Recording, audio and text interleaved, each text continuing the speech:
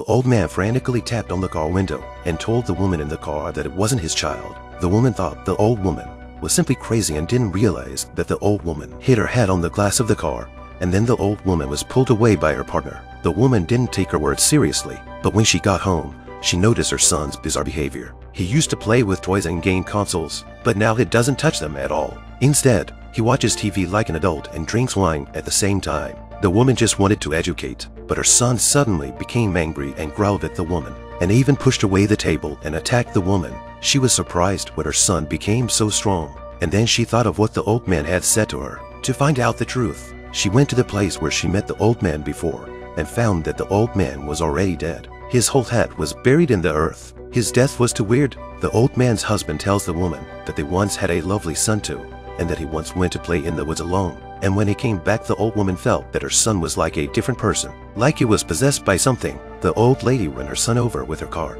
and then she went crazy and became psychotic all day long. Jenny remembered that her son had been to the woods alone. She immediately rushed home, but could not find his son. Just as she was wondering, the boy appeared behind her like a ghost. At night when she went to bed, she watched her son through the doorway and saw a frightening image. The woman saw her son crawling around on all fours like a monster, then grabbed a large spider and stuffed it alive into his mouth, and ate it with gusto. The little boy seemed to know that his mother was outside the door and began to call out for her. The woman hurriedly hid in her room. The little boy was constantly making strange noises, looking for his mother. The woman pretended to be calm and said she had gone to sleep.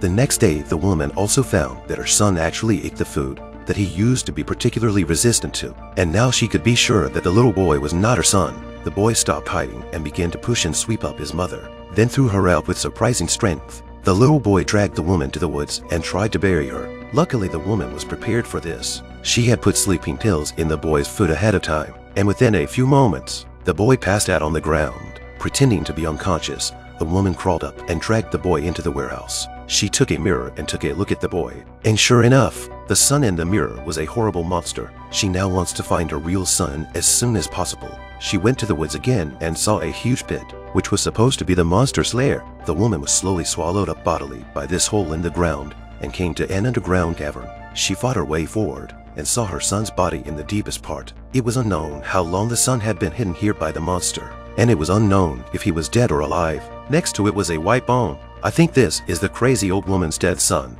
Then saw the bodies of many children. It seems that this monster has plagued many children. The woman picked up her son and ran out of the house, but the monster had already chased her in. Jenny fought with the monster and then carried her son back to the same place and drove away from this weird place. Shortly after, her son recovered and the woman moved to a new home with her son to start a new life. As the woman watched her son finally play happily like a normal child, she took out her camera to take a picture of her son. However, when the photo was enlarged, what appeared was a blurry, ghostly face. So who is this little boy really?